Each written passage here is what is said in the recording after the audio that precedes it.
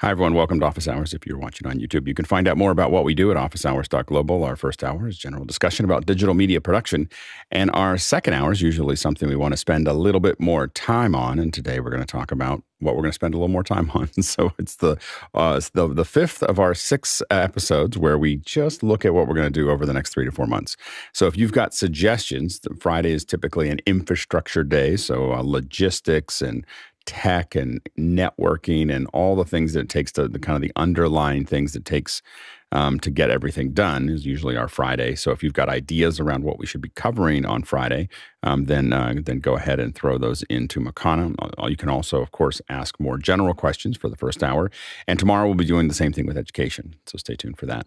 All right, let's go ahead and jump into the questions. Bill, what do we have? First one comes from Guy Cochran in Seattle, Washington. He says, with the news of Nikon/Red's case being dismissed, will we soon see more cameras with internal RAW recording capabilities? So to be clear, that you can actually record internally RAW. You just can't compress it. That's the problem right now. Blackmagic gets around this by partially debarring. So basically, there's a RAW means I'm just going to grab the data off of the chips. And I'm going to save it. And I'm not going to try to debar it. The debarring process is what happens with the chips, with the CMOS chips to get that data back out. We're not going to do that. We're just going to grab onto it and save it. And that's a RAW format.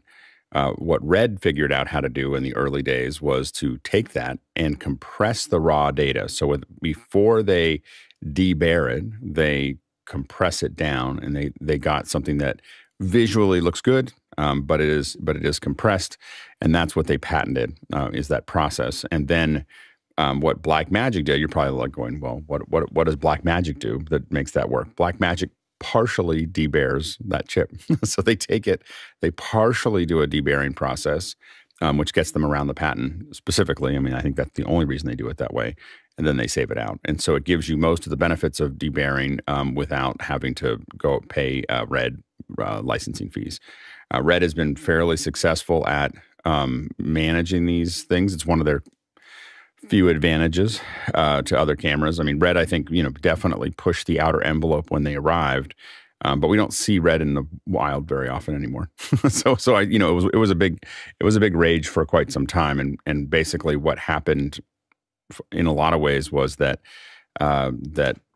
Blackmagic came up from one side and provided a lot of really high-end cameras at a very low price, and at the same time, Sony, Canon, but primarily Sony, Canon, Panasonic all responded to Red and started producing cameras that were very cost-effective. Sony probably being the most effective at that, up until now. So between those, that kind of that pincer movement where they got kind of squashed, we don't really see, again, most of us don't see Red in production almost ever, and then of course, Arri continued to manage the kind of the upper end of it. And so there are a handful of folks that use it. There's some global shutter options from Red that make it useful for LED walls and a lot of other things like that. But they're not as, so I think that the patent has been something that they've been trying to hang on to. And so Nikon making this deal, they didn't win. Nikon didn't win. They dismissed it. I think it was like whatever they call it, something 41, case 41 or process 41, which means that they could still bring it back. It sounds like Nikon might have quietly maybe settled with Red. It's like, or Red decided it wanted to settle. Like Nikon basically said, we want to invalidate all the patents. Like that's what they were after. They're not after trying to say we should be able to use it or anything else. They wanted to invalidate. So the risk for Nikon was losing and having these cameras and having to pay a lot of damages. The risk for Red was they may actually lose their patents, which would be a big problem for them. So I think both of them decided that. My guess is that Nikon probably threw some money at Red, but not as much as they would have, and they quietly walked away. So I think that's what appears to have happened, but we no one knows, and no one will probably ever know except for the companies about what actually happened. But it wasn't a win; it was just a detente. Next question. Craig Kadoki's up next, and he's in Toronto and says, today is the day of awareness and to remember people who have been injured or killed in the workplace. An appropriate time to discuss how we work, the shortcuts we shouldn't take, and maybe talk about the mental health aspects as well. Go, Bill. Yeah, all of these things are incredibly important. I know that since we're in the production arts, one of the most enhancing moments in my life to a thing that I already understood from my early days on sets, set safety is really easy to forget about or neglect or not give the emphasis it is worth, particularly when you're starting out and you're working on small crews and you're thinking, oh, I don't have time to tape down the cables, so I'll just leave them open even though I'm in a public place or something like that. You learn the first time you get snapped how important it is. And it escalates up to the point where the tragic thing happened. There was a film crew on a railroad crossing and the director kept saying, go farther, farther back, to a young woman who was working on the crew. And sure enough, a train showed up and she was killed in the instance. And everybody just went, yeah, it's never worth that. So even if you're running a small resume film or something like that, if you as a director or producer or somebody who has authority on set over a crew, doesn't have a little piece of your mind going, is this safe? My feeling is that you're not doing your job right. We've got to think of this all the time because it's just too important. And people lose their lives and get massively hurt by not paying attention to this.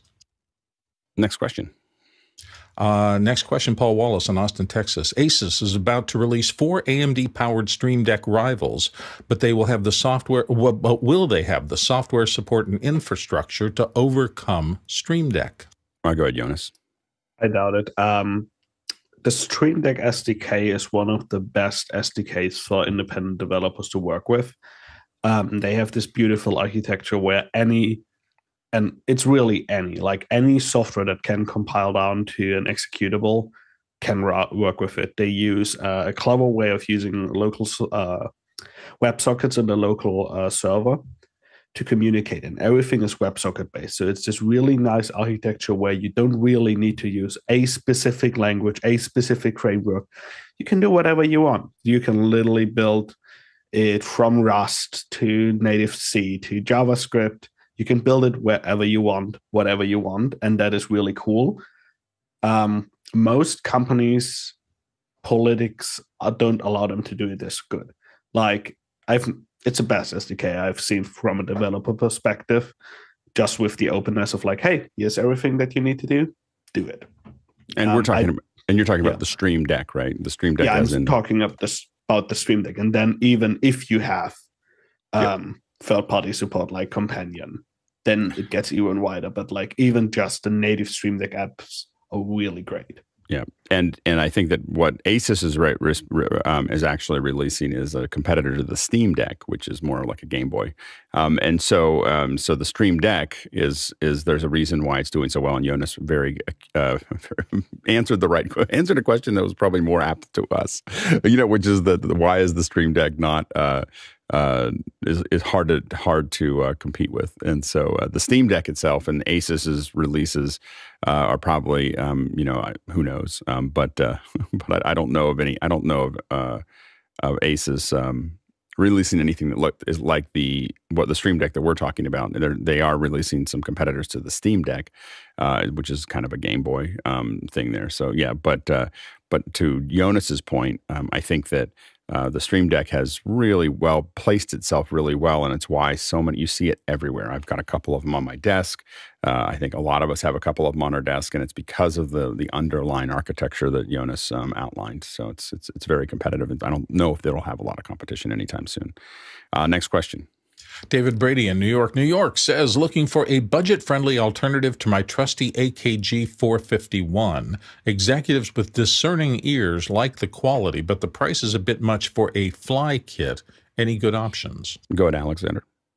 Thankfully these days there's no shortage of options available, and there's actually quite a few good ones for under $1,000. There's 3 microphone stereo pairs I would suggest looking at, and I'll post links here.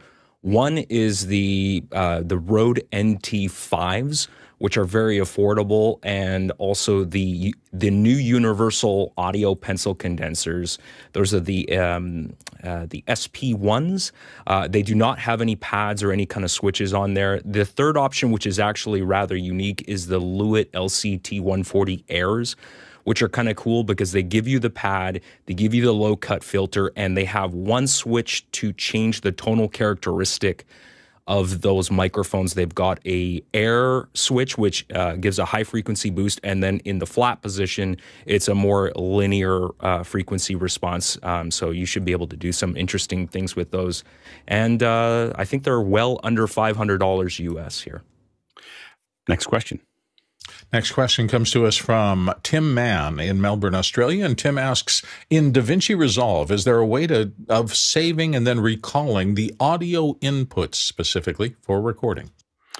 I don't know if there are. The way I when I'm having complex audio setups, I tend to save out projects that I'm going to reopen and then use for that specific thing. So rather than trying to save out a specific audio alignment inside of Resolve, what I do is I save the project. I get it all set up exactly the way I want it, leaving it that way. Or even if I had a bunch of tracks in there that I set up, I will delete them all and save that file as basically a template. I don't save it as a template, but I save it out that I'm going to use that as I bring it back in.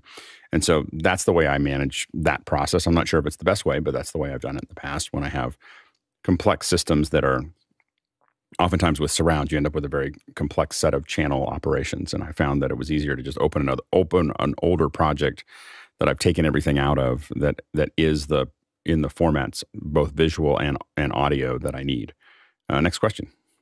Next one comes to us from Guy Cochran in Seattle. And Guy says, what is the coupon code to get the $150 light version of Universe software for free? And he notes, hint, in the Discord, hat tip to Andy Carluccio. I don't even know what that is now because it was Guy threw a Cochrane, but he wasn't here. Like it's like right. he just threw a random Cochrane, but a remote Cochrane. A remote Cochrane. That's a remote Cochrane. Yeah, go ahead, Bill. This is very cool. We keep saying we're an expensive group of friends to have here on the show, but in this case, we're a money-saving group of friends to have. Everybody's been talking about Universe for a long time. Very powerful thing, and this will help you get into it for free. And it's also a good reason why, if you haven't joined the Office Hours Discord yet, this would be a good day to be there. Yeah, absolutely. I would definitely take advantage of this and download the free version. It makes it a lot easier for us to also do labs and training and so on and so forth when there's a version that everyone can get a hold of. So stay tuned for that. Next question. Craig Kadoki, Toronto, Canada, back in with without getting into politics. One of the issues public service workers in Canada are striking over is to have remote working language added to the CBA. How might this impact other sectors? And are you surprised that it's coming from this sector? What's interesting is that a lot of people are trying to pull employees back to the workplace. And the employees are not that interested in doing that, or a large segment of them aren't. And so it's going to be really interesting to watch this push and pull. It felt like we went really far forward and then we tried to pull back, but the problem is there's just too much. There's a lot of resistance to that. There's a lot of people that are forcing some employees to do it, but talking to employees that are getting pulled back, what they're doing is a lot of them are going back to work. If they don't want to come back, they come back to work as asked, and so everyone thinks that it's working well. But all of them are working on their LinkedIn profiles, like everybody. And so it creates the problem with that is that for all organizations is that when people are trying to figure out how to leave, they work differently. It's not just that they eventually are going to leave you. They are not engaged in their job the same way anymore. When you kind of push them up against something that they absolutely don't want to do, they're less effective, they're less efficient, all of those things. And so a lot of companies who have, put the foot down, and this is not just in Canada, but in the United States, and it's with the biggest companies in the world, they're finding that a lot of people just keep leaving, and they're just looking for another job until they find another one, and they're experiencing much lower productivity. So it's going to be a real problem, I think, as we go through the next decade. Now, go ahead, Jonas. And I think it's not surprising from that sector because it's a sector where you have inherent security risk with transferring data. And I think one of the overlooked things of remote work is, from a security perspective, it's still hard. If we look at the last couple security incidents that were worldwide, all of them were caused, the LastPass one was caused by someone having an outdated system in their network. Like, as an employer, how would you control that employee keeps track of their little hobby project where they store their films?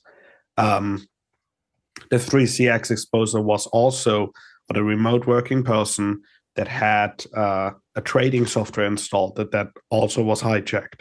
So like we are now in this age where you also have to keep track of your employee laptops and own that network, or you need to like issue laptops to everyone that are company owned. You can't do your private things on it.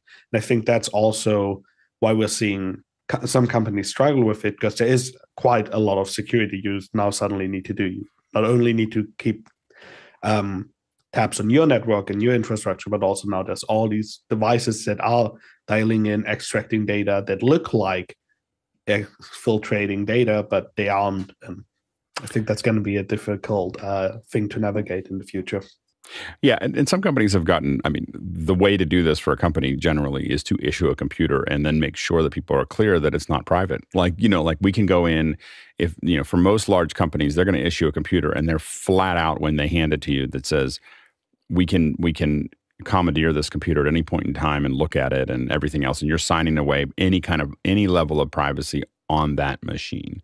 You also, there's also a set of security protocols that you're expected to keep, et cetera, et cetera, et cetera. And so I think that there's, it can be done, but what happens is companies resist. They're trying to get people to come back. And so they're not investing in what happens if they don't come back, and so and I think that that's where they're going to have to invest. But I think that we're not, again, what we're seeing over and over and over again, you have people who are trying to sell us that people want to come back to the office, or that people are coming back to the office. They want to sell us that physical events are going to grow back to where they were before. They want to sell us on all those things because they're trying to, if they have enough energy, try to move it that direction. The problem is that that's not what we're seeing. like the whole thing is sliding the other direction, and you have a lot of people talking about it, but a lot of employees, when they look back at like the amount of driving they were doing, the amount of lost time, the amount of all the other things, they just don't want to do it anymore. And I think that some employees are definitely need to go to the office to be effective, but a lot of employees can do just as well, if not better, and manage their life in a more effective way without doing that. So I think it's going to be a real challenge. Next question. Next one comes to us from Christian Kohler in Somerset, New Jersey. And Christian asks, can you use the MV7, the Shure microphone, directly with a USB-C iPad Air, or do I need to use an interface? And if so, any recommendations? Go on, Alex. This is an interesting one because my initial thought was that the MV7 was class compliant, meaning it doesn't require any special drivers. Now, I'm posting a link here because they actually have a compatibility guide with very specific information on using it with a Lightning connector and using it with iPad devices that have a native USB-C connector. And according to this article, they're saying the MV7 is not compatible with iPads with USB-C ports. So I would have to say if they're saying it doesn't work, the other option would be to use the XLR output on the MV7 and then use that with a class compliant audio interface over USB-C going into the iPad, and that should work. Yeah, I am almost certain we've already done this in the past. so I don't, whether it's listing it or not, we had to send out an MV7 and have someone connected to an iPad, and we were successful at doing that. I think that the issue is that we had to plug it into a adapter that allowed us to give the iPad power. Not so much because it needed it, but because it would run out of power. It was powering the mic. But I am not 100% sure, but I'm 99% sure that we've already done this with an iPad because we had to send a mic out to somebody, and we used the MV7s for that for Michael Krasny's show. Go ahead, Alex. Yeah, and Alex, have you had success with the Apple Lightning adapter that has both the Lightning and the pass-through USB-C? Yeah, that's our primary way. So the let's see if I have one here. It's not the least expensive way to do it, but the one that we used with iPads the most is this USB Pre 2. So this is this is what we connected to generally.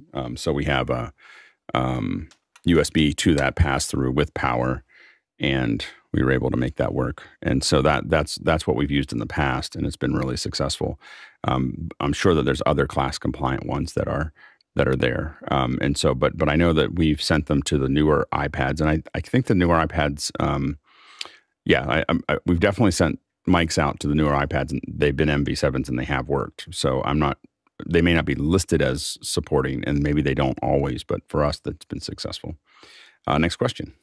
Paul Wallace, Austin, Texas, trading in a 2019 16-inch MacBook Pro for a new Mac and wanting a lighter laptop. Will the new larger Air be a viable alternative to the new MacBook Pro, or should I wait for WWDC for the M2 Air? Go ahead, Bill. Well, this is one of those things where it depends on your use case. I have both my traditional 16-inch MacBook Pro and I have a new M2 MacBook Air in my voiceover booth. I will tell you the technology in the M2 is far advanced over this one, but what I lack and the inability of me to use a machine like that here is pure connectivity. There are only 2 USB-C Thunderbolt adaptable ports on the Air, and I have 4 on this laptop, plus one of them is on a dock that gives me a variety of other input and output, and I have most of those filled up. So if you do really complex work, I do video editing and obviously everyday webcasting here, and I have something attached of nearly every in and out I have available on my computer. I don't think there's any way I could do that on the Air, even though it's a blazingly fast and really useful piece of hardware.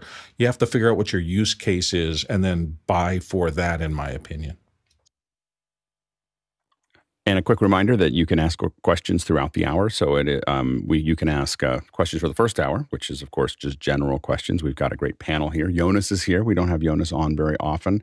So if you've got the technical, the cloud, the networking, the programming questions, make sure to throw those in for this first hour, and make sure to vote on the questions so we know which ones you'd like to talk about first. And then if you have suggestions, we're brainstorming for infrastructure. So again, those technical details. If you've got ideas around, everything from, the logistics of putting together events to the cloud to the technical ends of those things, those are the things, the non-audio video graphics or business things that it takes to get a show done. Put those suggestions in for the second hour. All right, let's go to the next question. Next one comes to us from Andy Kokendorfer in Vieira, Florida. And Andy says, a travel mic for those with money to burn. And he links a Teenage Engineering product, the CM15. I'm a big fan of Teenage Engineering. I don't get the mic. I don't get this form factor in general has not been very successful for me. Not this specific mic, but this style of mic. They seem to be very open to a lot of plosives and so on and so forth. So you have to be really careful with them. I also think that taking a mic on the road that is that expensive and that sensitive, there's just not a lot of places on the road where that actually works. So I don't quite understand why they're getting into the mic business, as opposed to the other things that they do, which they make some synthesizers that are pretty awesome. And so I'm kind of, it was kind of a curious choice. Go ahead, Alexander. Yeah, I was just going to echo what you were saying. I don't understand why they're doing this because as far as I know, they make synthesizers. So to get into the microphone business is weird. Yeah, I don't know. They don't have the brand cachet too for microphones, right? Because I don't know, anything can happen. But I mean, yeah. Yeah, I don't understand it. Next question. Next question comes from Douglas Carmichael, and Douglas asked, has anyone on the panel used an Apple Watch? I have an iPhone 14 Plus and an Apple TV 4K and love both, but I'm not normally a watch wearer. Is it worth it to put your watch on your mobile plan? Go ahead, Alex. I think it is. I mean, at the moment, I don't have an Apple Watch. I've always been a watch wearer. Ever since I was a kid, always had analog watches on. I've had various Apple Watches in my lifetime, and I've always enjoyed them. I primarily tend to use the device for health tracking and responding to messages, which is really nice. And I have to say, once I got the LTE plan, having the freedom to not have the cell phone with me in my pocket is really, really nice. Being able to just take my AirPods if I want to go exercise or I want to go for a walk, it's great. I don't like the constant distraction of taking the device out of my pocket, and sometimes I just don't want to carry it. So if that is something that you think that might be valuable to you, I'd say an Apple Watch is a really, really great solution. And Bill, real quick.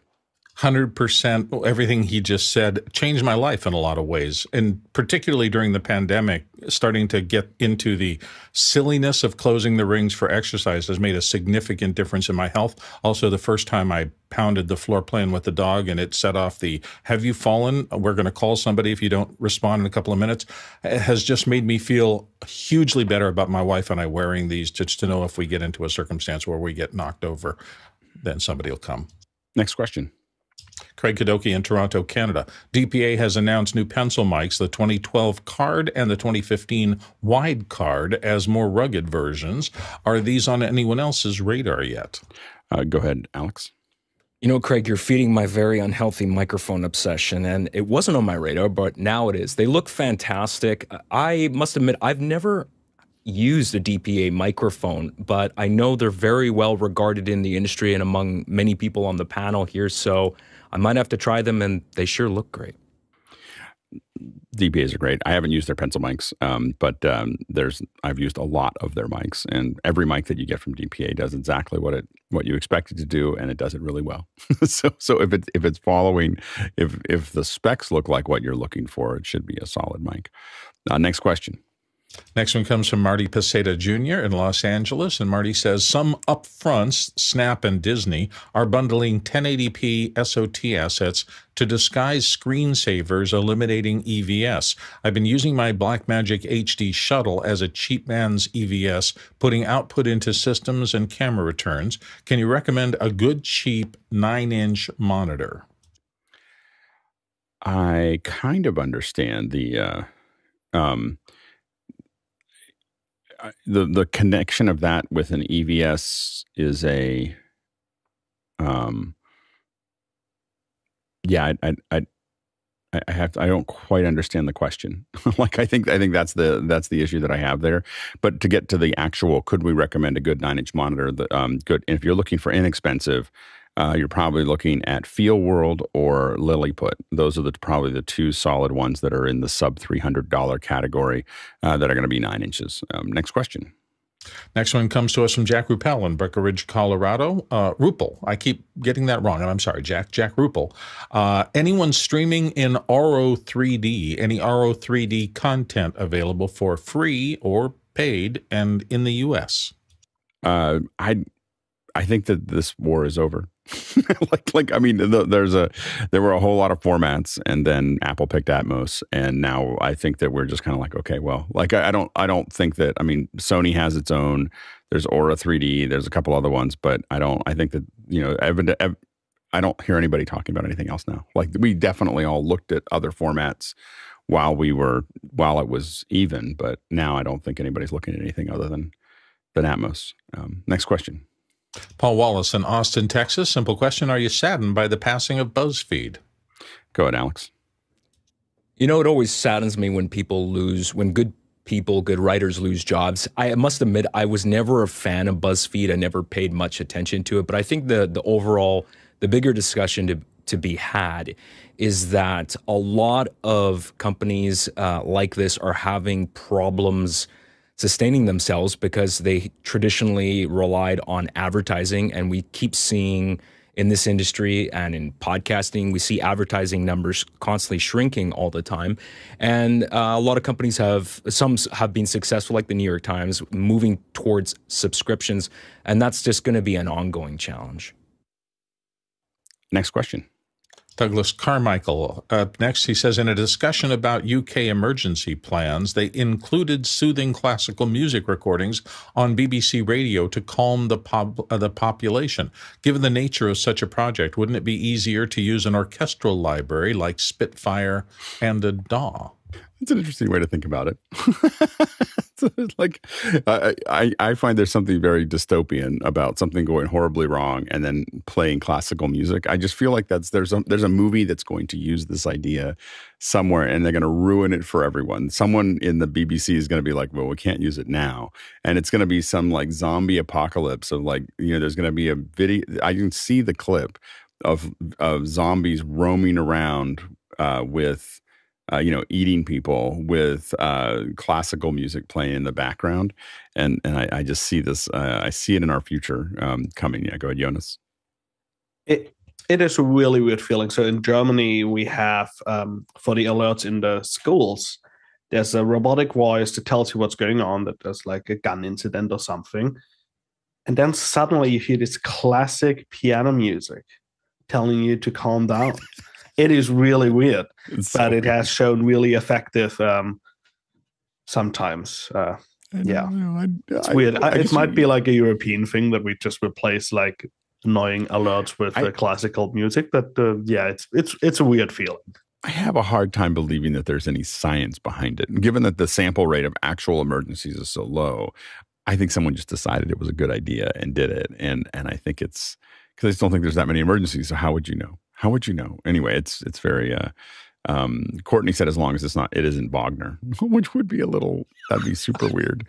Yeah, go ahead, Bill. I had, when I was a young man, a series of albums called Environment, and it was just calming environmental sounds. It was gentle breezes and wind through the trees and things like that. If taken to extreme, I'll know I'm in trouble if all of a sudden a gentle rainstorm appears on all my media. That's what we need, is rain on a metal roof. I mean, I think that's just it's all just fine. It's just fine. Yeah, exactly. I think they just need someone whispering, it's all going to be okay. It's just going to be fine. Yeah. Next question. Next question comes to us from John Foltz in Sealings Grove, Pennsylvania. A Jonas question, perhaps. Can you trigger a bit-focused companion event from an HTML page? Go, Jonas. Yeah, so there's two issues you're going to need to solve there. You need to have the HTTP website and be able to access companion. So because what a lot of people don't realize is, like, you're on your local system, you build your little HTML app, then you share the HTML through some means with the internet, and suddenly it stops working because people have access to the HTML but not to companion. So you'll also need to expose companion to the internet or use a relay service to relay commands to companion. And then it is very simple. Companion actually has a nice little simple API. Cut to this. You can just use /press/bang/1/2, and that is all here in the remote control commands. They actually have a pretty extensible API for this. I've been doing some projects where we use this exact syntax with just a normal HTTP call website, where we then use Axios to send those commands. But be aware that you still need to have a means of reaching companion, and otherwise you need other services that allow you to ping it through the public internet without exposing it to the internet. Next question. David Brady in New York City says, what kind of micro four thirds lenses should I be on the lookout for in Akihabara? I've got a 70 millimeter f1.7, a 12 to 32 millimeter, and a 45 to 150 millimeter. I think that if you're going to Akihabara, I think that the main thing is that just look for all the weird lenses that are there. There are so many. There's so many lenses in that area. So there's if you go to Yodobashi or Big Camera, those are the two big ones that are in that area. There's going to be a whole floor that's dedicated, and you'll see a set of cameras and a set of lenses that you didn't even know existed. So I wouldn't look for anything specific other than be curious and wander around a little bit, and take a look at it. But you'll see a lot of lenses that are very unique that are there that you probably would never see in the U.S. So I wouldn't, again, look for something specific, but look for art lenses and so on and so forth that might be there. The other thing to look at if you're there in Akihabara, this isn't for those listening, this is a section of Tokyo. Anyway, the other thing to look for is there are some small shops that are not Big Camera or Yodobashi. They're these little ones that are kind of hidden down by the streets. And the way I find them is that you'll see unfinished cables on the outside. They're like, there'll be a rack that they're selling unfinished cables. You're like, that's how I ran into it. I was like, why is that the case? And I walked in, and you go under the cloth, and suddenly you're in this whole space of raw materials. And every 10 feet, it goes from LED to buttons to things, and it's people grabbing onto things and doing fast. Mostly women are mostly in there grabbing lots of small components to do really fast, like same day fabs where they're soldering stuff together. And so they're all kind of moving through there. think I have some pictures of it somewhere. It's a really fascinating thing, but that's where all the cool stuff is. Because you can also, you go up the stairs into that area and they have all these kind of vintage stuff and every little bit. And we always know where it is because, if you ping me in Discord, I'll send you a link. I think I have a little flag where it is. And the reason we do that is because when we're doing productions in Japan, it's the one place we can find raw materials if we had to build a cable. And so it's a really important, it's much more important to us than big camera. Anyway, so check it out though. But look just for the artsy lenses. Next question. Paul Wallace, Austin, Texas, up next. Does the new Insta360 Flow, and he's got the link there, capture any of the magic of the Insta360 Link as a webcam utilizing the built-in tripod and AI features? I think it's just two different things. I mean, there's some tripod capabilities for it, but I don't really see the two of them crossing over that much. Go ahead, Jonas. It certainly seems to catch the magic of getting a lot of questions asked about it on office hours. But other from that, I don't see it being too similar. Yeah. Next question. John Baumträger says, I snagged a pair of tickets to the U2 concert at the Sphere in Las Vegas. Is anyone else here in office hours going? A pre-concert meetup, of course. Let's volunteer John's house. I am so curious, John, as to what your experience will be. So please, maybe even come on to office hours and we'll ask you questions about the experience that's there. A lot of us are very curious about the Sphere. The Sphere, by the way, for those listening, it's a giant black sphere that was built in Vegas by Madison Square Gardens MSG, or the company that owns Madison Square Gardens MSG. And I think that I believe they spent $1 billion on it. It's so far. So far. They've had a real problem getting, so far the scuttlebutt of this is that they've had a real problem getting bands to actually come and play there because the bands feel like it's really about the space and not about them. And but U2 really likes the spectacle, and they also like the enormous amount of money that they're going to be paid for every show. And it is eye-watering what they're getting paid to be there. And this is really just a way to prime the pump because there's no way that MSG is making any money because I think they're getting 90% of the till, plus I think it's like $10 million a show or something like that, only 17,000 seats. And so there's just the problem you get into. I know it sounds like 17,000 seats at $200 is a lot, but that's $3.5 million. And it's not it's 10, I think U2 is getting $10 million up front, and then they're getting 90% of the till, which means they're only taking about $300,000 a show. It doesn't, I don't know if it ever turns out from this deal anyway. So it's a really complicated problem that they're having, with it, which none of us really, I mean, some of us said, well, I don't know if people are going to want to actually play there, but most people thought that, well, it's a spectacle. It's Vegas. People want to go to the spectacle, but they're having a hard time booking concerts right now. That said, U2 may be the one that turns them over. They're the type of band that you want in there. They may be the ones that get people excited about it. And I think other bands, every band wants to be the first to do it, but they don't want to be the first to do it. So I think that and I think it could be amazing. And the sound is supposed to be amazing. The visuals should be amazing. So I really want to go as soon as I can. I'm not going to probably go when you're going, but soon. I want to definitely check it out. Go ahead, Jonas. Yeah, being there in Vegas for the first time and seeing it while taking the monorail from the hotel to the convention center, I just really hope next year at NAB they turn it on fully, because just seeing the tests of the outside LED were amazing. Yeah, and it's that's a really cool part of it.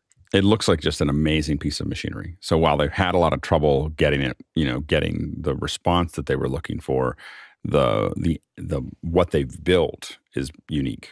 And it's always this, the hard part is that you always say, well, people should do things that are daring, and this is really daring to move the world forward. But at the same time, what they say is that in one step ahead, you're a leader, and 2 steps ahead, you're a martyr. And we're just not sure which one they are yet. So we'll see how that goes. But hopefully they're a leader, because it looks like an incredible space to be in. Next question. James Fosseline in Minneapolis, Minnesota says, contacting tech support, you give specifics of a complex nature. Returned, you get a pat, simplistic reply that really doesn't apply. How do you proceed? Go ahead, Alex. Well, the first thing you do is take a deep breath and try not to swear. I've been on the other side of this as somebody who's done tech support for many years. I will say that it's frustrating when you get responses like this, because I still get occasionally, I have to email people and I get these kind of responses. I will say kindness goes a long way. So the only thing you can do is just try to reiterate the problem, because it's not that sometimes the person didn't read the question properly.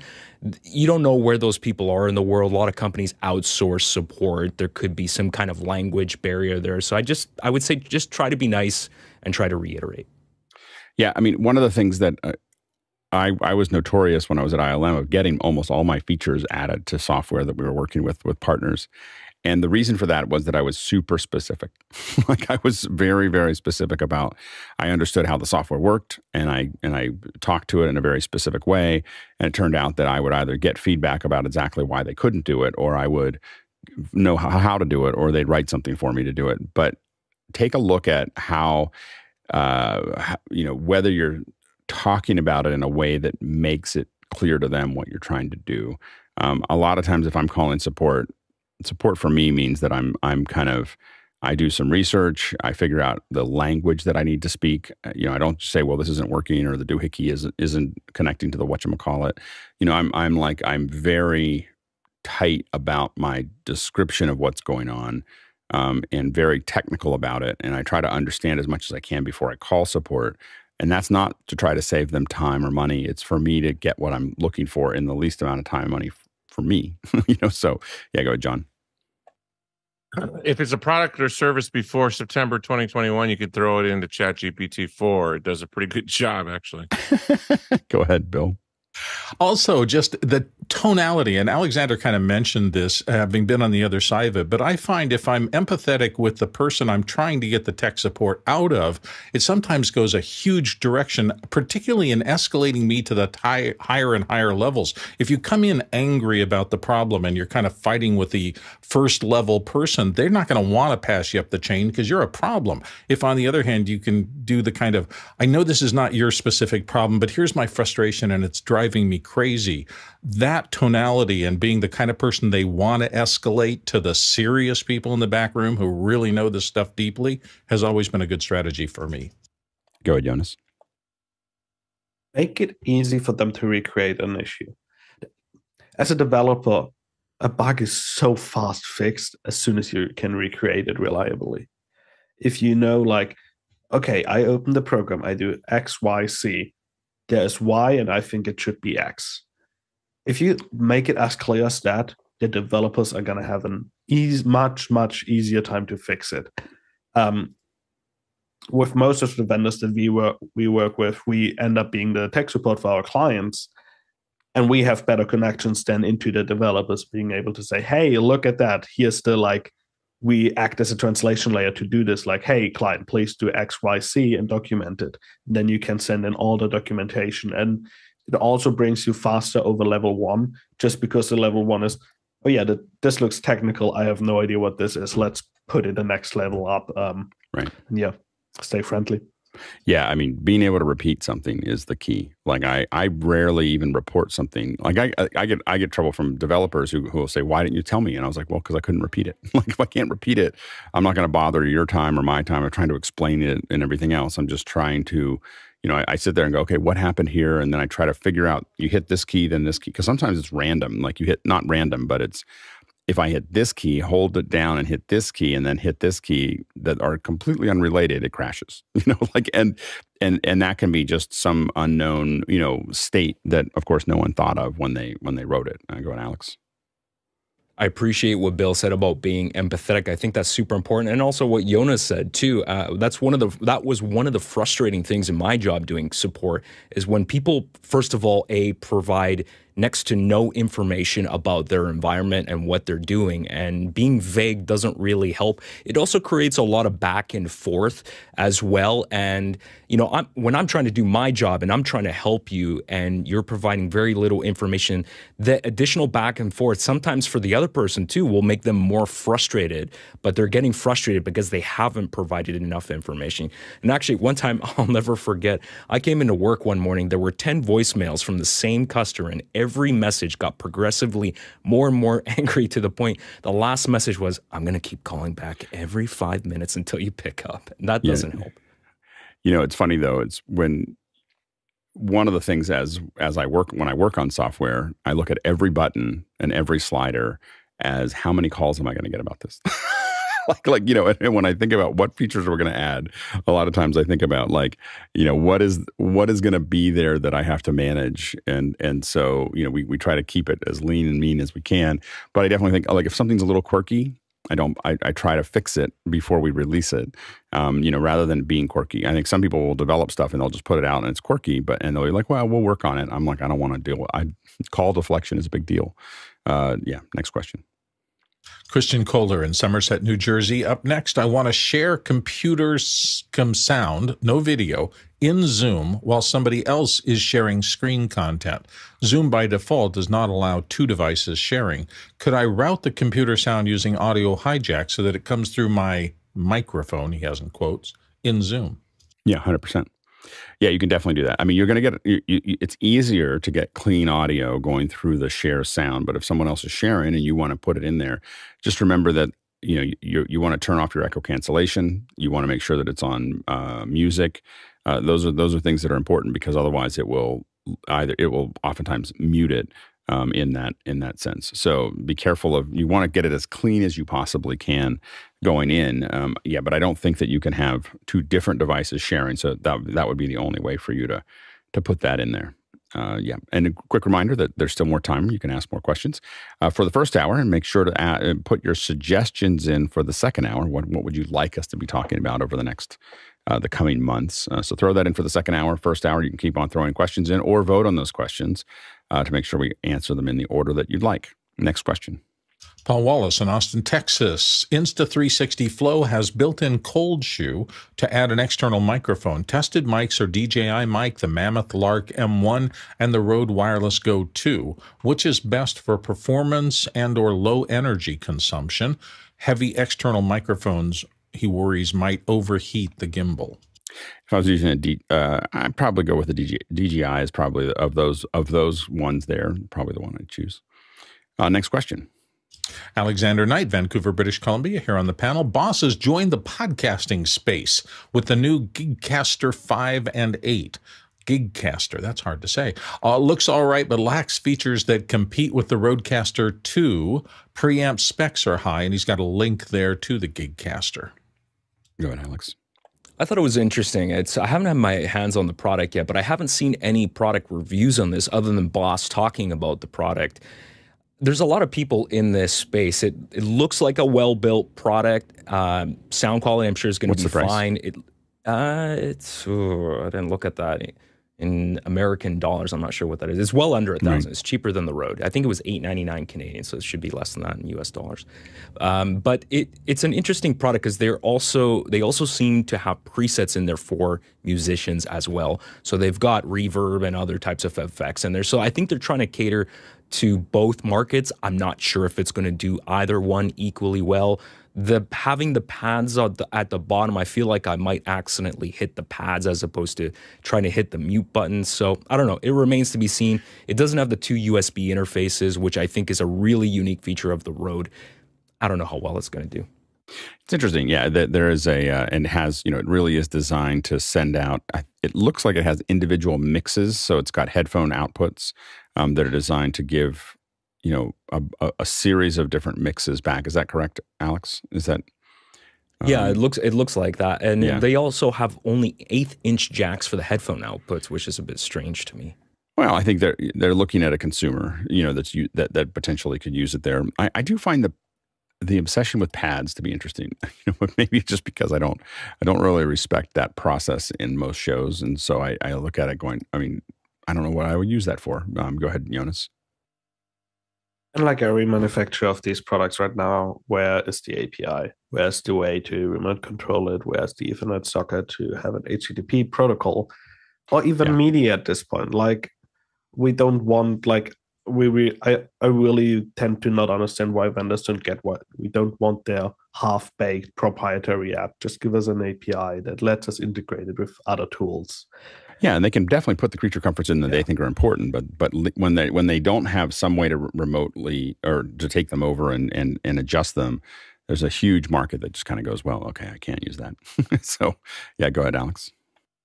The other thing I don't really hear a lot of people talking about, and I'm curious to get the panel's thoughts on this, but I still feel that there is a gap in the market between the ultra high-end broadcast consoles and the really, really entry-level stuff. Like all this stuff under $1,000 that these companies are trying to make, they're great for beginners. But for me, I feel like I want something in a rack that has all my I/O and just a single Ethernet cable going to a nice control surface, and something that has Dugan auto mix and has more than 4 mic inputs, like 5 or 6 mic inputs. Nobody's done this. I look at what Telos is doing. I'm lusting over some of the Telos Axia consoles, but they're just very expensive for someone like me. So I feel like a $2,000 podcast console or even $2,500, I would buy that, but nobody's doing it. Yeah, I've seen actually a podcast console. It's under $2,500. It's rack mountable. It has Dugan auto mixing. It's called a Behringer X32.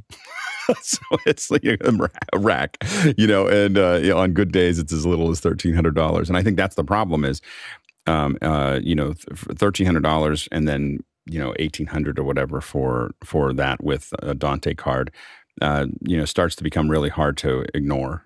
It went up in price. I don't know where it is right now, but I think with the Dante card, it's in the still under $2,500 range, and it is an incredibly well featured podcast, space with only an Ethernet cable coming out of it. Next question. Next one comes to us from Douglas Carmichael, and Douglas says, the MSG Sphere is fully based around a SMPTE 2110 network. Considering the data rates involved and the scale of the network infrastructure needed for the Sphere, what practices would they use to minimize lag and dropouts? Good, Bill. Well, I'm really fascinated by so many of the technical things having to do with the Sphere, and the networking and lag, I would imagine, with that much data to drive that many streams must be an incredible challenge. I also wonder about the audio. How's the audio profile? You've got so many reflective surfaces reflecting essentially on a point if it's a sphere. Mm-hmm. How will they do sound inside? But it's a fascinating thing. Yeah, go, Jonas. That's one of the cool things with SMPTE 2110.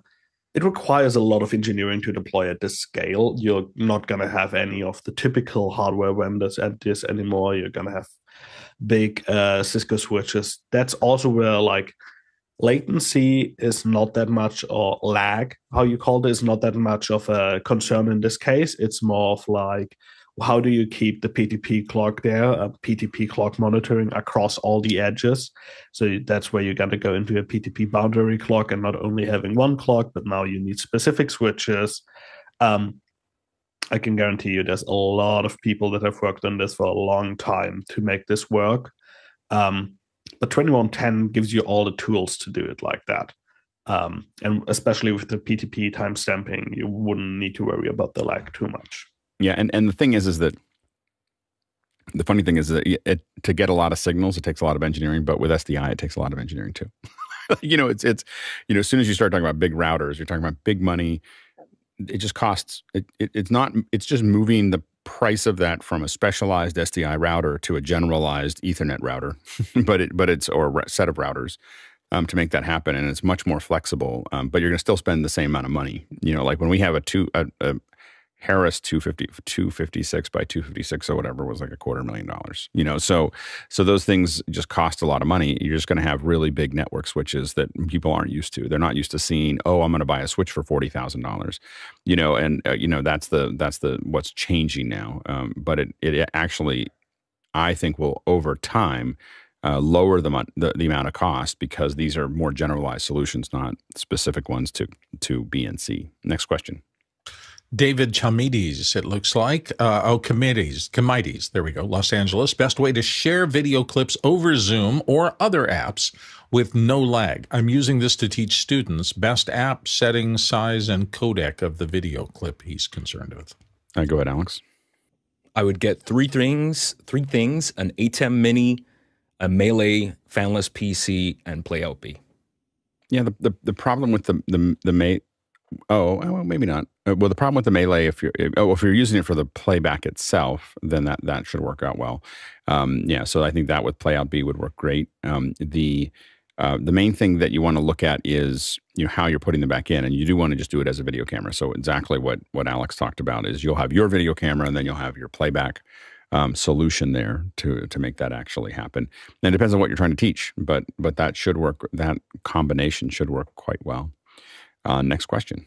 Brody Hafner in New York City. For someone starting to learn coding, is code generated by ChatGPT a distraction to be avoided, or could it help to accelerate the learning process?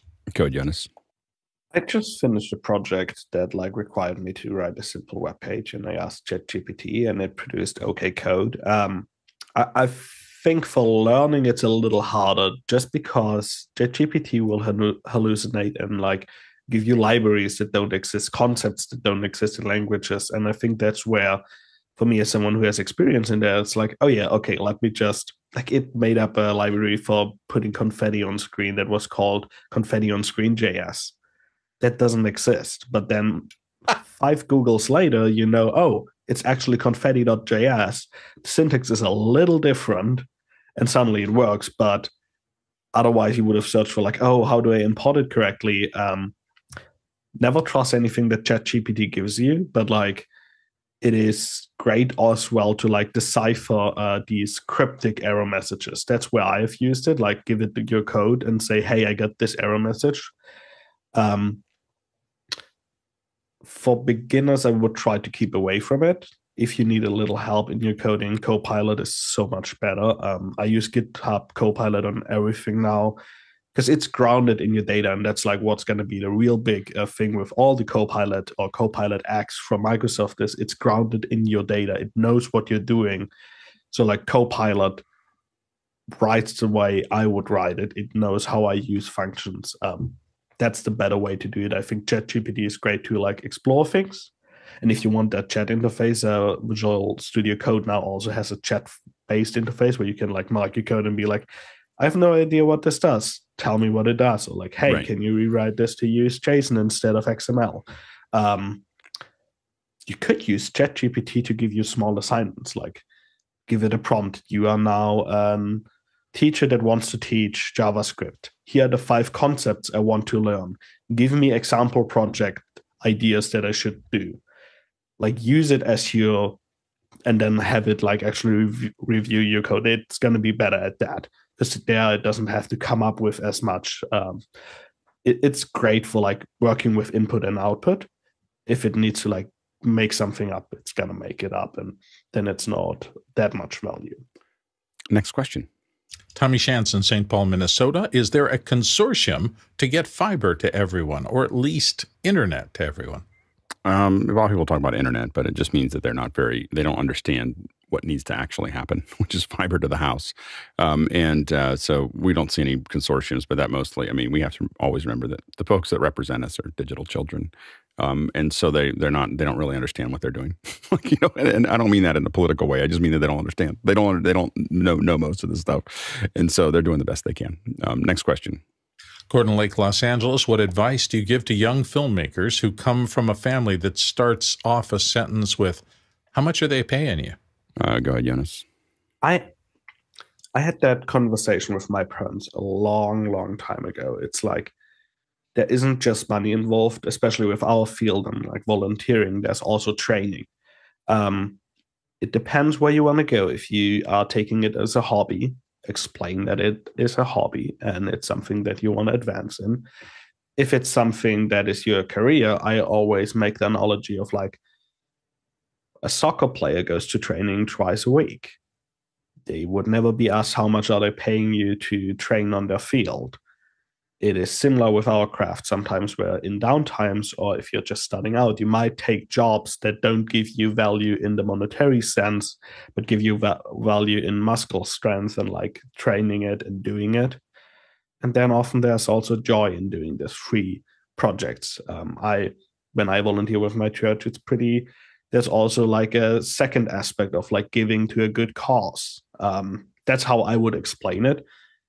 And then sometimes you have to just ignore what your current environment tells you and walk there. And when you are on a place where you then can be like, hey, look, I did this, and because of that, I got that. They'll be like, oh yeah, that's awesome. We always told you to do it like that.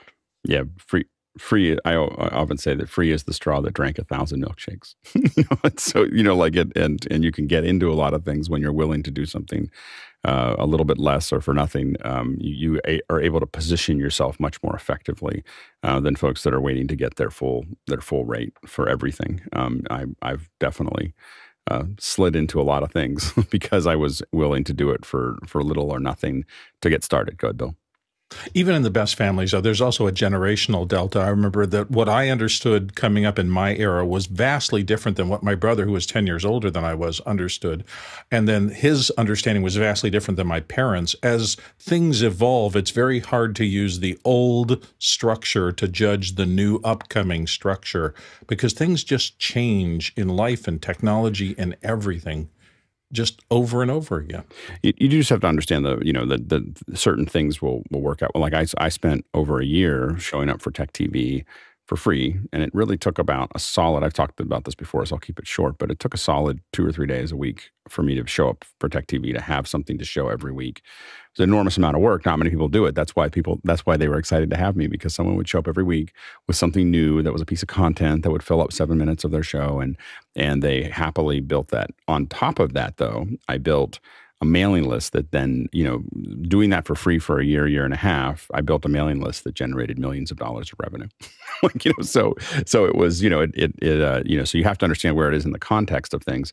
But, there's oftentimes, ways that, and I'll be honest, I didn't know that I would do the generating the millions of dollars when I started. I just knew that it was a good idea to get out there in front of people and build a connection with those folks. And then I found the options later to make that happen. All right. We are now changing subjects and talking about what we're going to talk about. So infrastructure in a lot of ways so to kind of keep on repeating kind of what we're looking at here is that on Mondays, it's really business-oriented things. And on Tuesdays, it's graphics-oriented things. And Wednesday, it is audio. Thursday is video. Friday is infrastructure and logistics. And that it's a pretty wide-ranging subject matter, but it's everything from the cloud and programming and infrastructure to shipping and how you get things done, in those areas. And a lot of times those become interrelated as you start to work on those.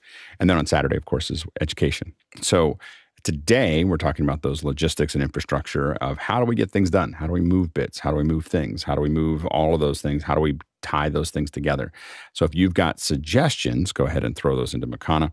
And it's kind of open also for the group here. Like we're going to be talking more and more about streaming, about cloud and virtual production, the infrastructure of how that actually happens and the logistics of how that happens. That's what's going to happen here on these Fridays. And we're really trying to plan this out all the way through August so that we really have, we have a long-term plan. We can start looking at what kind of support materials can we build for those and what kind of, give people more warning about what's coming up. So those are all the things that we're working on there.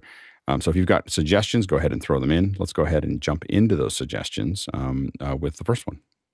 Thalak Lopez Waterman has our first question this morning, and he's wondering streaming protocols, RTMP, SRT, WebRTC, and so forth.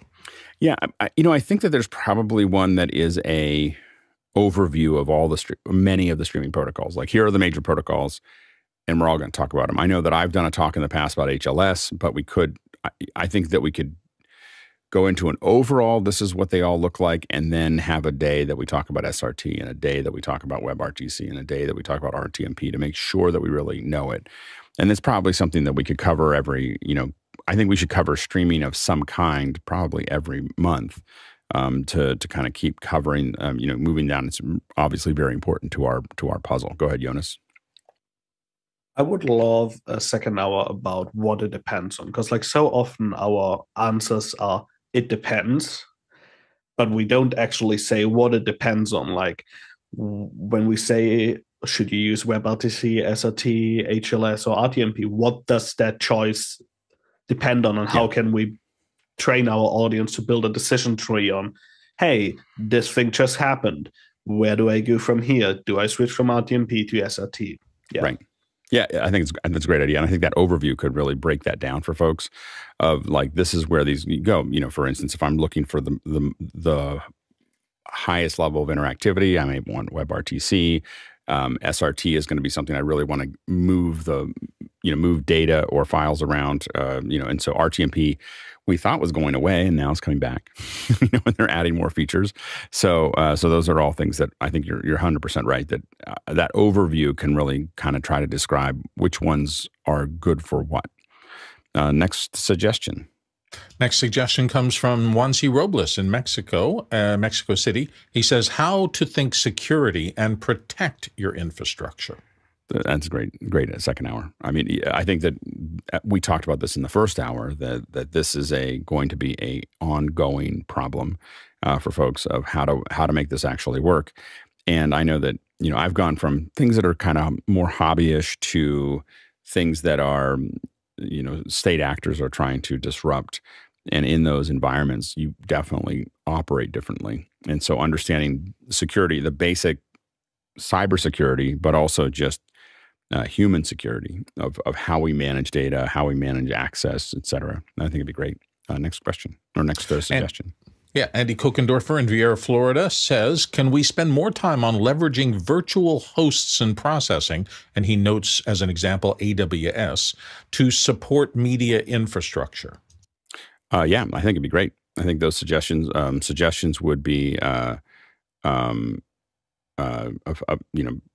it's just a matter of finding the right people to do those talks. But I think that the more we're going to be moving more and more into the cloud and doing more in the cloud and doing, whether it's editing or streaming or management or Zooms or all those things, it gives us a lot more flexibility. Now this show runs on hardware that is in a specific place, but we know that eventually we're going to do that. And also when we talk about, I was just in a discussion with someone about what can be done in the cloud, and stuff that we kind of see pioneered by companies like Obvio, and where I can have a whole bunch of people, I can then atomize them into a smaller number, I can pull them back in and have them, all talking together again. I can move all of those things around, and that's all something that you do in the cloud. Like, it's not something you're going to do in hardware, and being able to launch all of those bits and pieces are going to be important. So I definitely think that's a great subject to continue to look at. Next question.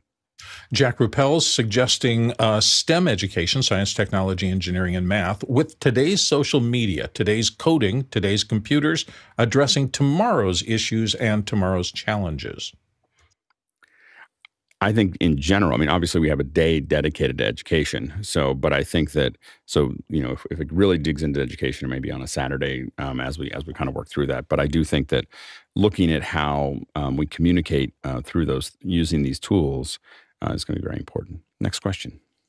Tlaloc Lopez Waterman, Salisbury, Maryland. Could we revisit basic networking theory, the layers, the best practices, separating networks for different uses, and so forth? Yeah, we had some of those on Saturdays, I think, in some of the long days. I think we should bring it back and definitely do it on a Friday and do a walkthrough of these are the basic outlines, and this is how this all looks. And we'll try to twist some arms here of folks that really know it well, so they can talk through what that actually looks like. Yeah, absolutely. Next question. Samuel Nordvik in Norway says, an overview of different virtual private network solutions and tunnels for different use cases. I know that Jonas never uses any tunnels. Like, he doesn't really believe in anything. I would like that. never. That would be absurd. It's yeah. So there's usually like that. We need a tunnel. Why don't we talk to Jonas about this? Like how do we have this all work? I literally deployed 2 during the show because a client called me and was like, Jonas, hey. tunnel rat, dawdle. Yeah. We'll definitely see if we can get Jonas to talk a little bit about that and what the actual infrastructure is to make that actually happen. Next question. Paul Wallace, Austin, Texas. Data and communications networks such as the internet or 5G mobile networks. Yeah, I think understanding what the different requirements are. I mean, at this point, we're going to have to start talking about 6G. I saw an article the other day about that 6G, they're starting the conversations about 6G. They don't know what it will actually do, but they said, we're going to learn from the 5G rollout, which is a nice way of saying, well, we really screwed that up. And we're just going to, let's move on to the next generation. So I think that we'll see how it goes. Next question. Stephen Kimbrough of Berkeley, California says, taking your media on the road, what would you pack into 2 checked Pelican 1610 cases and a carry-on, figuring out something along the lines of a remote interview with 2 people attending a remote conference shot in a house with great internet? I think in general, thinking about, we're talking about studios, and we've got studio these are different studio sizes that we have planned right now, but I do think that there's another conversation that could be happening there, which is these are different remote kits. This is a remote kit that you can fit with your carry-on only. This is a remote kit that starts to ship things out. And I would say instead of a 1610, I would highly recommend 1650s. Now, 1650s are a great, we have found that those are the best size format, but we'll talk about that in another time. Next question. Bo Cordell in Charleston, South Carolina. Networking infrastructure, QoS, securing, and monitoring. I do think, as we said before, I think we need to be covering that at least once a month, just the different things. So there's an overview that was mentioned earlier, but then I think we have to start thinking about how to dig into that, understanding VPNs, understanding network monitoring, understanding QoS, like all of those things can be, each one of those is something that we could be talking about at least once a month, and to kind of work through and answer those questions. It's just a matter of finding the right experts for the second hour. Next question. Jack Ruppel back again from Breckenridge. Leveraging fiber and 5G connectivity for content consumption and creation. 2 very different worlds, fiber and 5G. But I think that bringing different vendors in that can talk about whether they're bonded 5G, single 5G, fiber, those types of things, that would definitely be a good one. And as a note for our producers, we're cutting through these really fast. So if you have suggestions, we will wrap the show up as fast as when we run out of questions. So it's up to you if you want to get your 2 cents in on what you want to see on Fridays. Let us know. There's been plenty of suggestions, but we're just going through them really quickly. So I'm just letting you know that we will get what we need out of it already. But if you want to throw things in, this is the good time to do it. Next suggestion. From panelist Jonas Dottel in Stuttgart, Germany. How to develop pipelines for live streaming and broadcast. Yeah, absolutely. Do you have specific angles that you're looking at, Jonas? Yeah, I think we have a lot of people in our audience that do like the typical 1 to 2 day load in, but there's like a totally different way of thinking when you develop a pipeline for a longer, like let's say a show that runs every week. Let's say a show that like a daily show. How do you build a production pipeline that like stays intact for 2 years, 5 years, 10 years? And like what design considerations do you will need to build into like building a pipeline where you can't just be like, oh yeah, let me like pull this out, check if it works and pull it back in again. Yeah, I was just talking to someone about doing something that's 24/7 as well. So that changes the whole infrastructure. It's like they're going to run it not for years, but for maybe a year, and they're going to turn it on, but they want it to run 24/7. So there's some playback, there's some live, there's some stuff they want to insert into BODs. There's extra graphics on top of it. So now you're looking at using something, whether it's Softron or Just Play or just a couple different. There's a couple different formats there that can be used. And I think that figuring out, what those look like would be a useful second hour. Yeah, go ahead, Bill.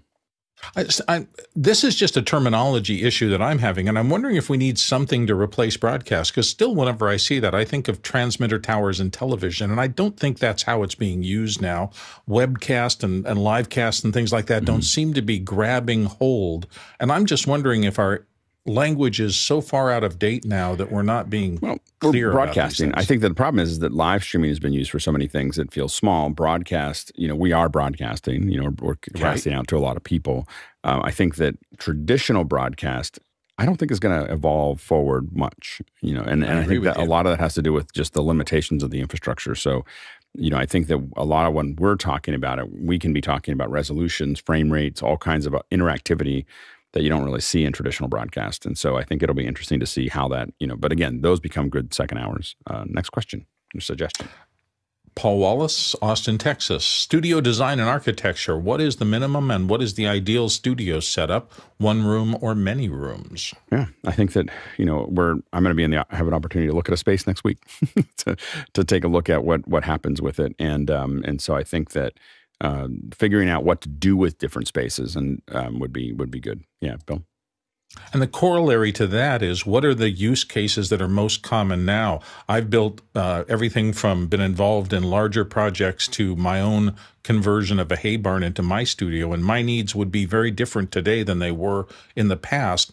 And some of my clients, I'm thinking particularly of a large financial institution, built out a studio for what they thought were the about 7 years ago goals right before the pandemic. And it's virtually useless now to them because it's just everything has changed so much in the task they really need to accomplish that they would have started with an entirely different set of wants and needs if they knew where the industry was going. Next question. Douglas Carmichael, SD-WAN technology like zero tier and tail scale. Yeah, I think maybe even getting them on to talk about what they do would be useful for this kind of piece. Next suggestion. Another one from Jonas here from Stuttgart. Scripting for live streaming. How to connect APIs and programs together fast. And again, what are you thinking specifically, Jonas? Just like there's a really specific way that most of the people that work in a similar field that I do, like script together multiple APIs. Like this out of like client comes to you on set and you have like 2 hours to make it work. I think it might be great to give a little introduction to like, hey, this is how you fix an HTTPS error. This is how you like connect this output from the lake system to your H2R graphics or to your vMix. Right. Yeah. That sounds great. Yeah, and I think that there's a variety of nodal versions, there's scripting versions, there's web versions, and so talking through those would be, I think, useful. Yeah, go ahead, Bill.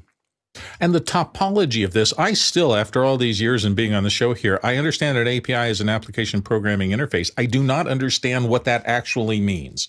And only people who work in this industry understands exactly what's the difference between that and an applet or whatever. What's the overall structure of all this stuff? I think some of those basics could really help people start to get a grip on all the tools that we have to use these days. Yeah, absolutely. Next question. Paul Wallace, Austin, Texas. Last mile delivery of internet services, straight fiber versus copper versus wireless. Yeah, I think that we'll keep on coming back to that. Next suggestion. Douglas Carmichael says, Universe, how to build control interfaces. Get it free today. Now that we can get it for free, it makes it a lot easier for people to jump on. So I think that we'll definitely be playing with that more, 100%. Next suggestion. Rob Collins in Raymore, Missouri. Best systems for one-man shows, like getting a Switch streamer to do better broadcasting. A Twitch streamer. I'm sorry about that. You're right.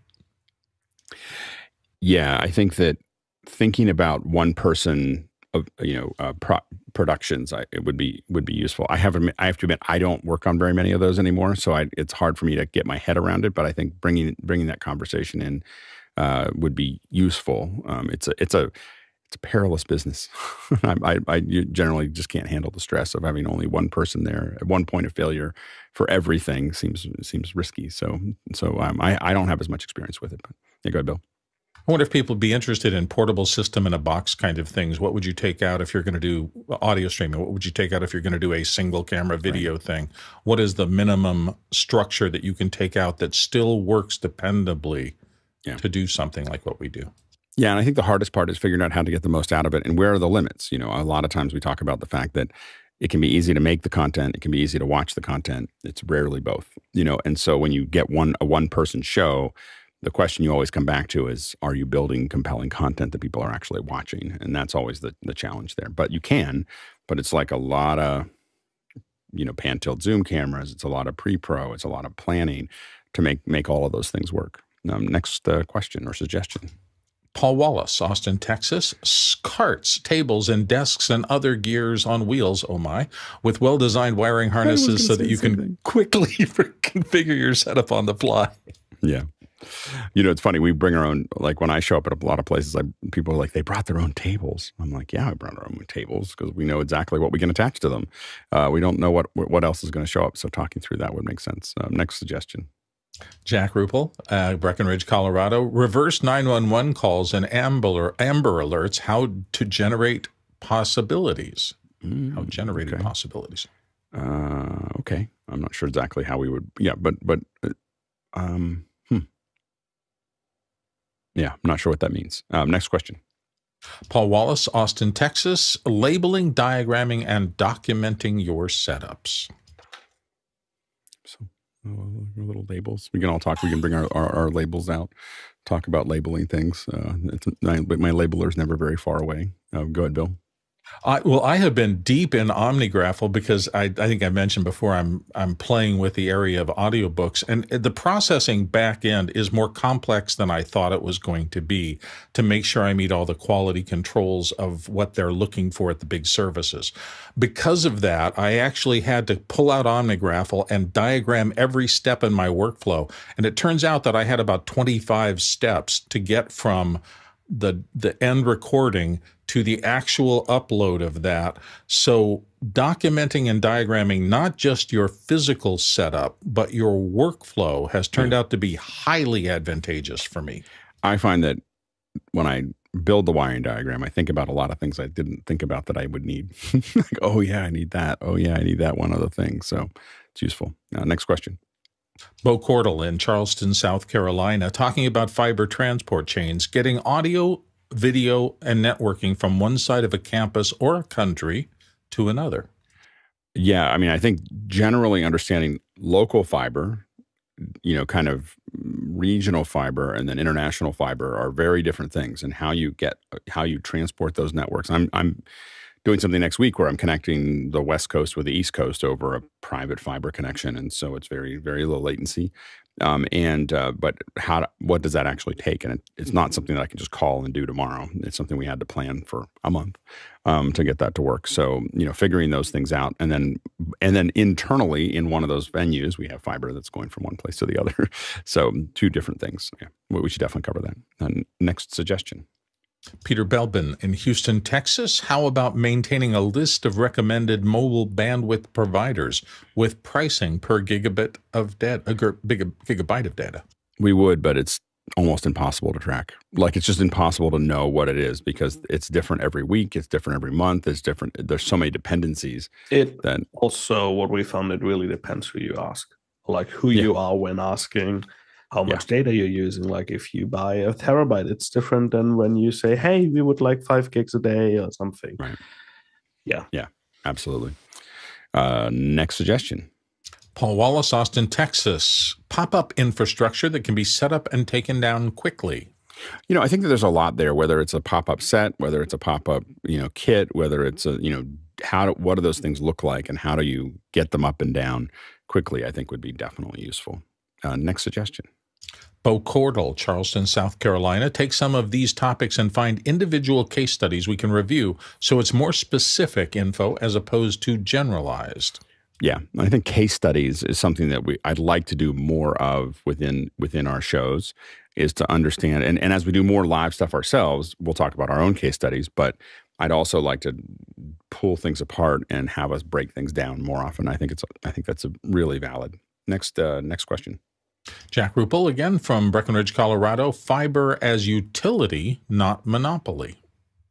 Yeah, it's hard to do that without politics. Even when I mention it, I'm just like, oh, yeah. But I think it'd be good. Next question. Next suggestion.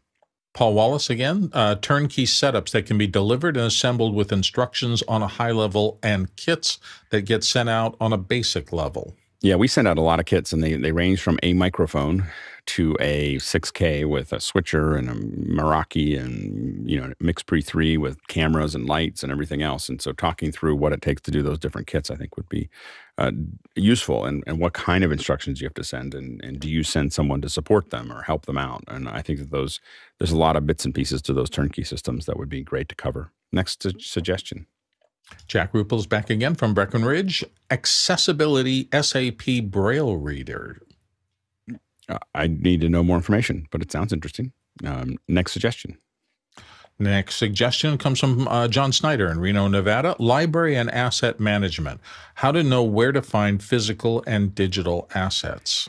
Yeah, whether it's MAMs or DAMs that you're talking about, and whether they're online or in person, I think that we needed to bring more vendors in to really talk about those, and then use those conversations as an opportunity to really learn a lot about the process. So there's a lot of big vendors that do this, and we just have to figure out how we learn more about their product and also learn more about that technology. Go ahead, Bill. Yeah, not only that, but the process of putting it together to do something. Again, I'm in the middle of that on the other thing that I'm working on, and I'm saying it's not enough to have a block diagram. I have to incorporate into that a location of where to find it, which case or what place is it, or, it's not just telling them how to hook things together. It's how to find the specific things necessary. The building blocks to build something is really important sometimes too. Next suggestion. Paul Wallace, Austin, Texas. Media infrastructure for co-working spaces. Yeah, I mean, I think that designing media infrastructure, one of the things that it's kind of funny. Oh no, it wasn't BuzzFeed. I was thinking about it, but I did a proposal many years ago with WeWork, going, "Hey, we should put a studio, kind of like what Guy has with the One Butt Studio, but a little bit different. We should have a studio room that is just there for all these businesses to be able to jump in important meetings, do pitches, do launches, do all these other things." And they picked Cheddar to do shows. That was, and they just didn't get it. And I think the co-working spaces absolutely need this, because you can't make all those offices and all those locations streamable. What you need are locations to do that, and figuring out what that would look like might be a useful day of conversation. Next suggestion. Next one comes from Mickey McAchore, our friend in Manila in the Philippines. Large-scale structured cabling and industrial cooling for cable plants, machine rooms, network rooms, and server rooms, with an emphasis on cable management for fiber and fiber runners and the like. Yeah, we just need to find an infrastructure person to talk about that, but I think that would be a really fascinating Friday. Go ahead, Bill. Yeah, I wouldn't just do it on the large scale. I would think the large scale are fascinating. When I see those machine room photos where somebody has taken, quite painstaking care to bundle and label everything, I'm just gobsmacked. But I think also down to the local level and the individual level, what can you do in terms of cabling? I mean, a show looking at, what are 5 different ways to bundle a small group of low-powered data cables together, and which one should you use in which circumstance? And if you got power to run next to it, how do you make sure it's separated, and things like that? Yeah, absolutely. Next suggestion. Paul Wallace, Austin, Texas. Media infrastructure, transoceanic cables, mobile telephone towers, internet data centers. It feels like it's almost too big, but I think that it would be an interesting second hour, is just to talk about how does our data get around the world would be an interesting one, because it's just something that, knowing more about it, we just have to find the right vendor to talk about it. A lot of people don't want to talk about it, exactly how it works, for a variety of reasons. Next suggestion. Alexander Knight, Vancouver, British Columbia, building a YouTube and or podcast studio, and what to consider with respect to infrastructure for long-term reliability. Yeah. Do you have anything specific, Alex? Oh, your studio? Everything. Networking, like should I put a rack of networking gear in my walk-in closet? Is that a good idea? Lighting, battery backup solutions, how to account for all that sort of disaster stuff. I wouldn't consider it a walk-in closet. I would think of it as a server room, and then you can just find somewhere else to put your clothes, and then you're good to go. You just have to, once you take a walk-in closet and you put racks in it and you run cables from the rest of the house, it's no longer a walk-in closet. It's a server room, and you can write that in the United States. You can write that off as the square footage of that is no longer a taxable location. Next question. Douglas Carmichael's up next. Building a private LTE network, and he's got a big link there. Yeah, I think that'd be interesting to see. I've never heard of building a private LTE network, so it'd be interesting. Next suggestion. Paul Wallace, Austin, Texas. Media infrastructure for hardened studios that are EMF protected and secure from solar flares, intrusions, and so forth. There aren't that many of those. Yeah, so I think it'd be a challenge. The problem is most of the ones that do that don't want to talk about how they do that, because it'd make it easy for people to make whatever they did not useful. so it's a hard thing to get a hold of. Next suggestion. Brody Hafner in New York City. A survey of good and freely available production document templates and samples in Google Docs and other formats. Schedules, shot lists, equipment lists, call sheets, checklists, and so forth. I think documents in general, I don't know whether, I think this is another one that could be overviews and then almost could become their own week, every quarter or something we talk about a different one. But I think that an overview of how we build those docs, I think would be useful for folks, at least. Next suggestion. John Snyder in Reno, Nevada, says integrating ERP software with Ryan Rademan may be a Monday topic. Yeah, I think that with what Ryan Rademan does, he works in the AEC space of kind of managing these projects, these large construction projects. And I think that, I have to talk to Ryan about it to figure out whether it fits into a Monday or if it's into a Friday, but it'd be an interesting subject. Next suggestion. Paul Wallace, Austin, Texas. Media infrastructure for education. Yeah, I think that, that would probably fall into Saturday if we start talking about education, but definitely worth talking about. Next suggestion. Paul Wallace, Austin, Texas. Sports events and outdoor media infrastructure. I just got asked to look at streaming some soccer games here in the United States, and so we may use those as labs on our end. There's not much budget to do it, but I think it'd be an interesting experiment, and I think we can talk about what it took to get it out of the stadium, but also I'm thinking about how do we do stuff potentially with spherical and other things that we have a place to play, and so we're going to see what that looks like. Next suggestion. Paul Wallace, Austin, Texas. Redundancy infrastructure to back up hardware, software, and cable in the event of failures. Yeah, I think that building redundancy into everything is, I think, an important piece of the puzzle. I think that I think oftentimes we overlook that, but it's your files, it's multiple cable. Like we did this stuff in this one booth in NAB, and we had our master control and we ran separate fiber. So we ran TAC4 to every location. And then we had to run it like a month before. So they were setting up it wasn't NAB, it was CES. They were setting up for it. And so we ran from a completely different route to every location that we were going to do a hit.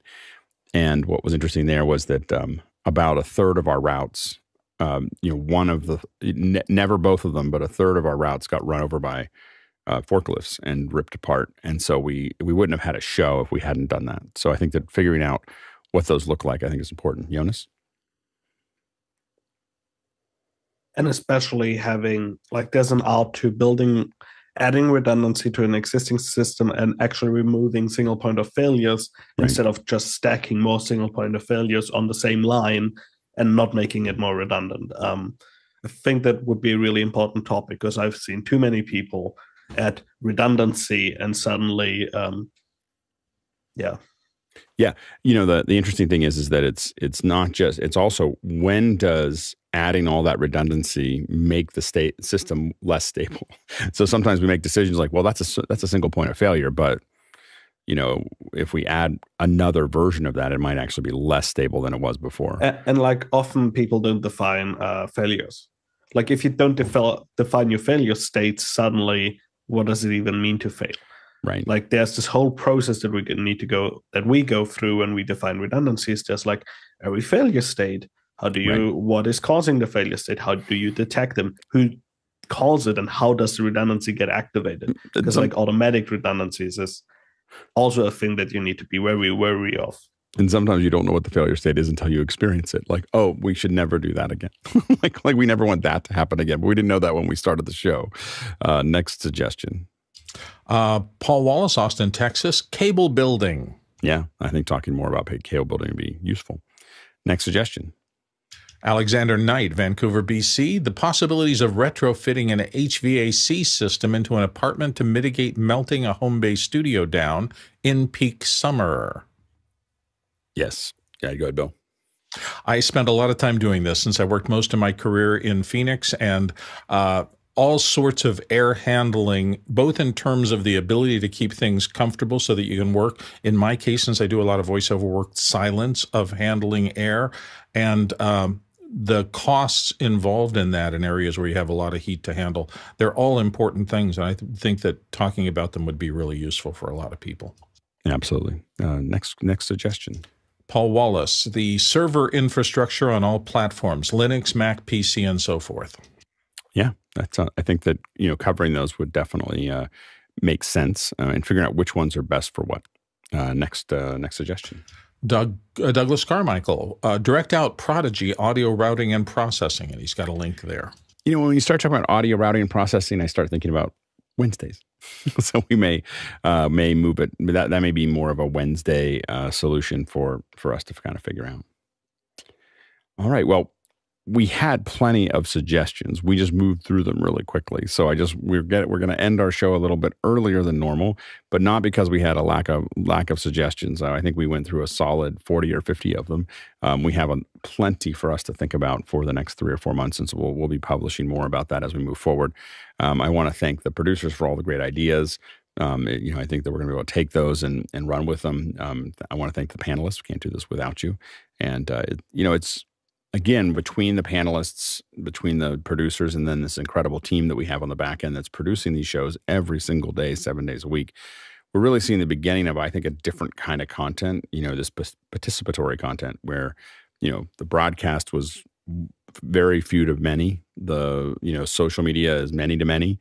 And this is everyone to everyone, so we're all building it together as a community. And so I just really appreciate everybody's contribution to that in their own way, whether it's on the panel here, whether it's as producers asking questions and making suggestions, and the incredible crew putting these things together. So thanks to everybody for doing that. And when we have someone coming in from Europe, it definitely pushes our Tlaloc traversal up. So Jonas, thank you for running our Tlaloc traversal into the stratosphere, and being part of that. So 126,000 miles that we covered, 204,000 kilometers, and just a little over 1 billion bananas served. Oh, for scale, I mean. We didn't serve the bananas, but we do have them for scale. All right. Thanks, everybody. And let's go ahead and jump into After Hours.